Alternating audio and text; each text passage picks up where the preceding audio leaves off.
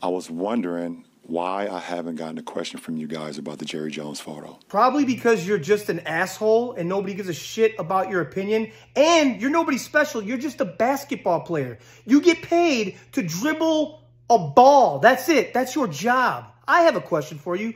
Why aren't you doing anything with the slave camps, concentration camps, and unlivable conditions that China and these other countries have to live in to produce Nike shoes that you got paid $1 billion from? Why don't you start there with your human rights, you fuck?